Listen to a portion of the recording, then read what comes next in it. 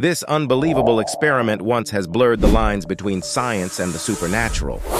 In the late 18th century, Luigi Galvani discovered that electrical currents could make the muscles of dead frogs twitch, suggesting a link between electricity and life's spark.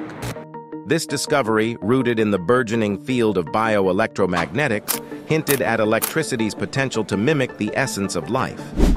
Galvani's work inspired his nephew, Giovanni Aldini, who took these experiments to the public, most notably by applying currents to the body of an executed criminal in London, causing the corpse's facial muscles to contort and an eye to open.